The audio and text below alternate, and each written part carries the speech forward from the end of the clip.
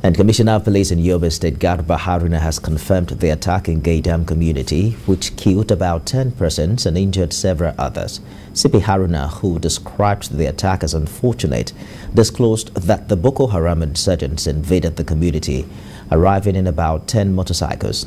The locals explained the attackers took the residents and the military base at Geidam unaware, as there was no gun battle.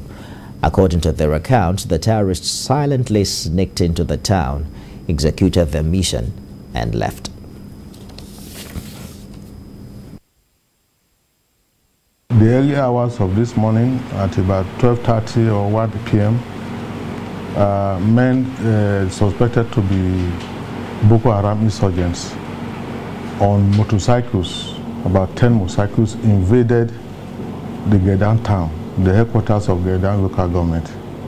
Some were shot, some were slaughtered like animal, which is very, very, very unfortunate. As humans, we are doing this thing to ourselves, and that shouldn't have been.